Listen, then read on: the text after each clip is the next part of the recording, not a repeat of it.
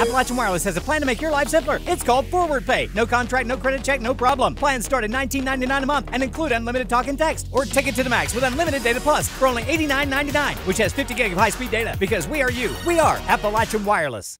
Monday, September 19th, Governor Andy Beshear presented $4,113,381 in funding to complete Phase 1 of the Dawkins Line Rail Trail.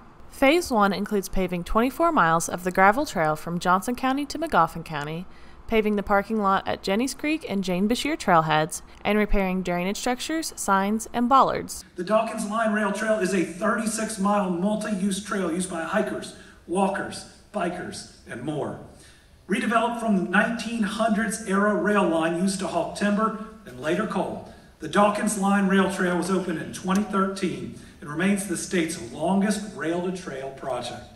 I know more than a little bit about this amazing project and how it came about, because I'm proud to say my mom, former First Lady Jane Beshear, was a champion for this work. Construction on the trail will begin in October with the plan to pave 2 miles before the end of 2022. Phase 1 is projected to be completed by summer of 2023.